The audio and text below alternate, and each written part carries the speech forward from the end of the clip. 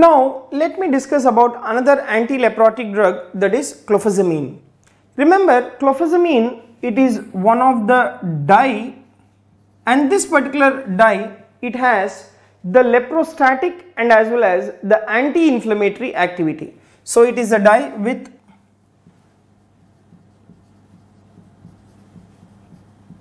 it is a dye with leprostatic and as well as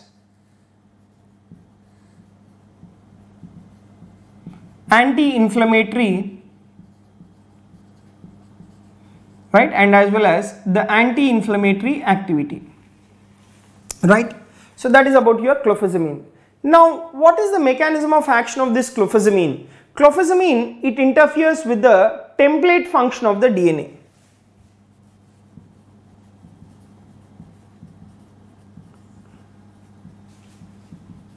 It interferes with the template function of the DNA. Now the another point is the adverse effects. If you take the adverse effects associated with this clofazimine can cause gastrointestinal irritation, it can cause gastrointestinal irritation.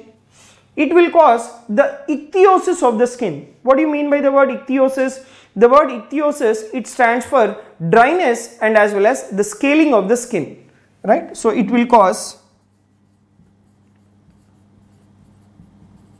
ichthyosis of the skin, and apart from this ichthyosis, this clofazimine will also cause the discoloration of the skin and as well as discoloration of the secretions, So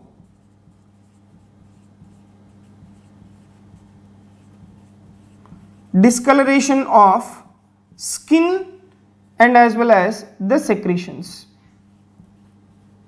Alright, next. Now the other point is due to anti-inflammatory activity, This clofazimine is also having the anti-inflammatory activity. So due to its anti-inflammatory action, remember, it can be used even for Leprae reaction as well, So due to anti-inflammatory action, it can be used in the treatment of Leprae reaction. It can be used in the treatment of Leprae reaction. So Leprae reaction is also one of the hypersensitivity reaction whenever we are treating the patients with the leprosy, So this mycobacterial Leprae agents, they will have the hypersensitivity reactions. So this anti-leprotic drugs, they will kill the Mycobacterium Leprae agents, and these segments or the Mycobacterial Leprae dead material will initiate the hypersensitivity reaction, and they are called as the Leprae reaction. We have two types of Leprae reaction, that is type 1 and as well as type 2 Leprae reaction. So basically it's an inflammatory action or inflammatory reaction.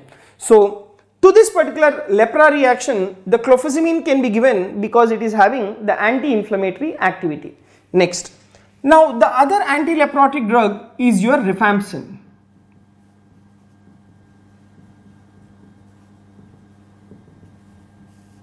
The other anti-leprotic drug is the Rifampin.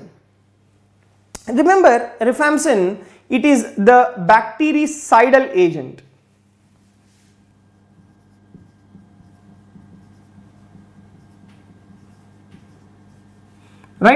So remember a point, it is the bactericidal agent, and it is most effective drug used in the treatment of leprosy.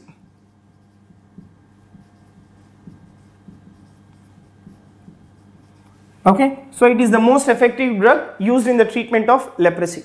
Now what is the advantage of this particular Rifampin is, this Rifampin, it prevents the development of resistance to the Dapsone.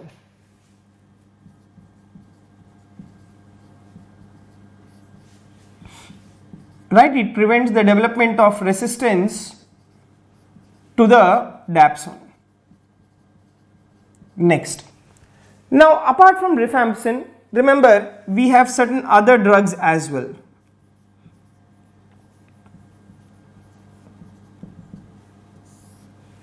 right? We have certain other drugs as well. The other drugs, they include 𝐒𝐿,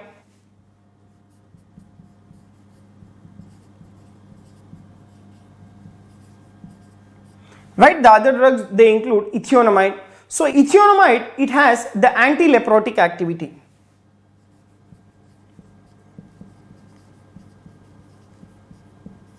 Right? 𝐒𝐿, it has the anti-leprotic activity. But the point is, this 𝐒𝐿, it can cause hepatotoxicity in 10% of patients.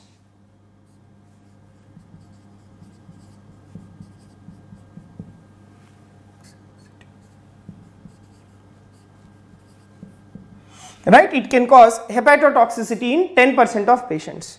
Next, the other anti-leprotic drugs, if you take, the other drugs include like ofloxacin, pfloxacin, and as well as parfloxacin. These are the quinolones which are effective drugs for the leprosy. So ofloxacin, parfloxacin, and as well as the pfloxacin. So these are the quinolones which are effective drugs for the leprosy. But you take one of the quinolone, that is ciprofloxacin. Ciprofloxacin is not active against the Mycobacterium leprae. Right? Ciprofloxacin is not active against Mycobacterium leprae. Right? It is not active against Mycobacterium leprae. Next, the other point is that, like, you take minocycline and as well as clarithromycin. Minocycline and clarithromycin can also be used in the leprosy. Right? Minocycline and clarithromycin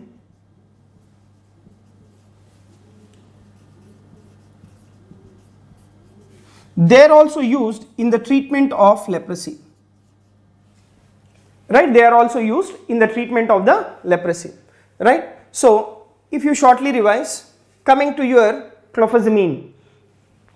Remember, this clofazimine, it is a dye with leprostatic and anti-inflammatory activity, and it interferes with the template function of the DNA. The adverse effect is that it can cause the gastrointestinal irritation, ichthyosis of the skin, and discoloration of the skin and as well as the secretions. Next, due to its anti-inflammatory action, it can be used in the treatment of the Leprae reaction. And if you take rifampin, it is a bactericidal agent and it is the most effective drug used in the treatment of leprosy, and it prevents the development of resistance to the dapsone. And the other drugs which are used is the 𝐒𝐿. 𝐒𝐿 has the anti-leprotic activity but causes hepatotoxicity in 10% of patients. And you take the drugs like ofloxacin, pfloxacin, and parfloxacin, they are effective drugs for leprosy, but ciprofloxacin is not active against the Mycobacterium leprae. And you take minocycline and as well as clarithromycin, they can also be used in the treatment of the leprosy.